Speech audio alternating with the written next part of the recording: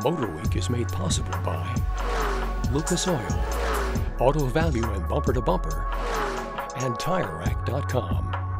While we're still waiting for that Tesla Cybertruck, and domestic brands have just begun delivering their all-electric pickup trucks, Rivian beat them all to the market with the R1T. And now they've turned their attention to the much more important three-row SUV segment with this R1S. So let's see if this modern-era family truckster can deliver for suburban America.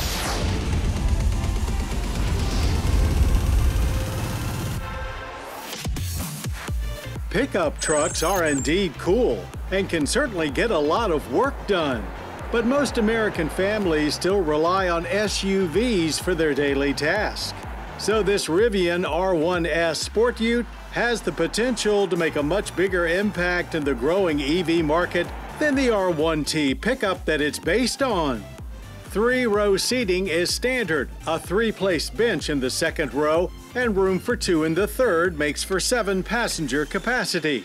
All-wheel drive is also standard, with powertrain choices very similar to the R1T. A base dual motor setup outputs 600 horsepower. The performance dual motor option adds another 100. And the quad motor arrangement cranks it up to 835 horsepower with a hulking 908 pound-feet of torque. Two different batteries are available, standard and a large pack, meaning a wide spread of available range, from 260 to as many as 390 miles.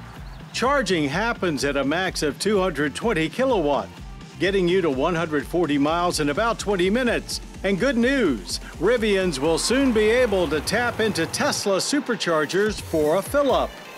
Our tester is one of the early launch editions with quad motor and large battery pack rated for 316 miles, 2 more than the R1T pickup. But based on our experience, we'd say to expect up to 30% less in real-world driving, depending on wheel tire choice and extreme hot or cold weather.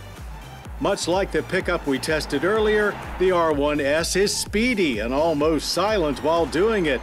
Standard height-adjustable air suspension provides a solid truck-like ride, while electro-hydraulic roll control does a great job of keeping it mostly flat in corners. The front cabin is virtually identical to the pickup, with very few physical controls, meaning you're forced to touchscreen your way to just about any change you make.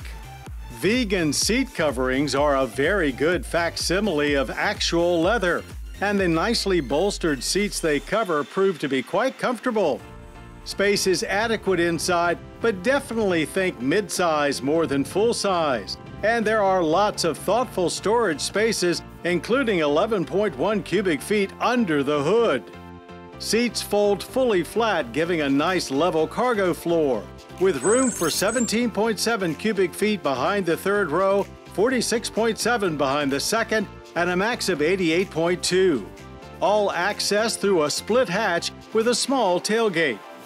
Compared to the R1T, the wheelbase has been shortened by 14.7 inches, partially why towing capacity falls from 11,000 to 7,700 pounds. The R1S shares the distinctive and modern look of the truck, only with covered storage space and additional seating in back, harkening back to the days when all SUVs were just modified versions of pickup trucks. For off-road fans, the SUV is every bit as capable as the truck, if not more so due to the shorter wheelbase. Ground clearance maxes out at a very high 14.9 inches, with the quad motor having 10 different drive modes to choose from. Fortunately, Sport is one of them, so off to Mason-Dixon Dragway. There's an explosion of power off the line, so be ready for it, as this ute firmly plants itself in the pavement and then uses all that grip to blast to 60 in just 3.3 seconds, only a tenth slower than the pickup. We're pretty sure Alessandro Volta didn't have this in mind back in 1800 when he figured out how to store electricity in a voltaic cell. But we're sure glad he did, as 11.9 second quarter miles at 111 miles per hour in a family SUV is our kind of fun. plenty of grip through our handling course, but still more truck-like behavior than all-out performance utility. No more launch editions are available, but similar adventure-trimmed R1Ss start at $79,500. And as we speak, Rivian is in process of significantly ramping up their production numbers.